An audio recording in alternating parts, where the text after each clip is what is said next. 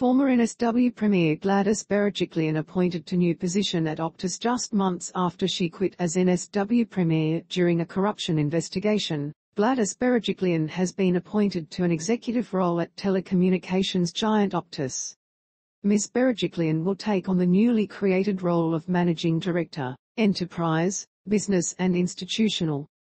Optus CEO Kelly Bayer Rosmarin said Ms Berejiklian was a proven leader who demonstrated strength, discipline and composure during her time as Premier.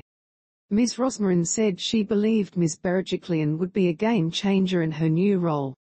In a statement, Ms Berejiklian said she was excited, and she hoped to continue the company's innovative leadership in the telco sector.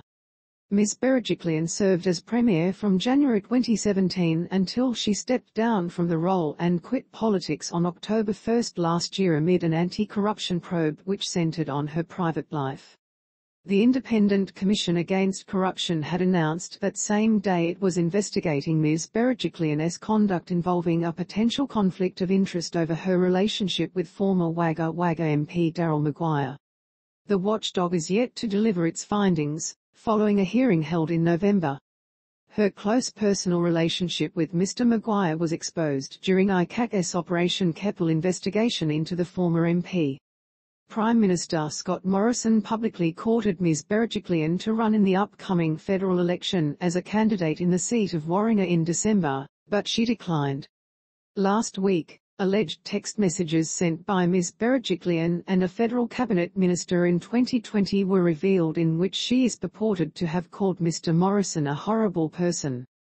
In response to reports, Ms Berejiklian said she had no recollection of sending the texts and that the Prime Minister had her full support as leader.